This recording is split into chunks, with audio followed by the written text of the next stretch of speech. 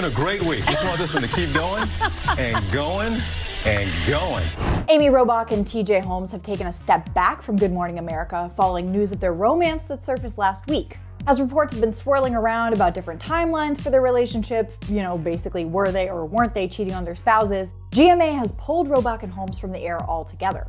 We've got the latest on what's going down with them. I'm Anna Rumor, and this is Pop Culture Social Call.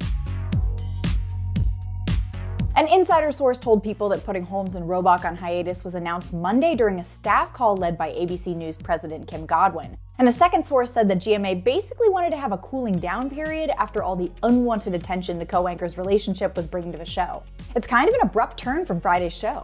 You might remember that just 2 days after those cozy photos of the two were published by the Daily Mail, they seemingly were joking about it on the air. It's too bad it's Friday.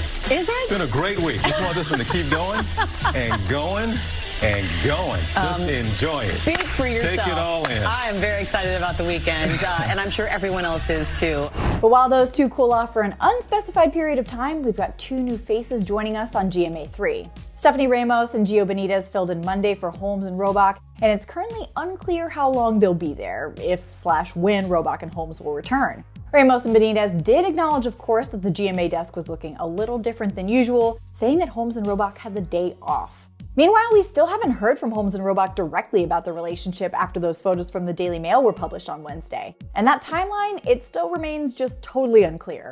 One insider told People that Robach and Holmes only took their relationship romantic in August after they both split from their spouses of 12 years after Andrew Shue and attorney Marilee Fiebig. But other insiders have been telling Page Six and other outlets that Robach and Holmes first began getting romantic around March when they were training for the New York City half marathon together. They were reportedly spotted canoodling in bars back in May, and Robach's husband deleted every single picture of her on Instagram. It does seem like something else is at play. But we're still waiting for more clarity there, so we'll let you know what happens. Like and subscribe on our channel, and head over to popculture.com for the latest in entertainment news. Until next time, I'm Anna Rumor, and this is Pop Culture Social Call.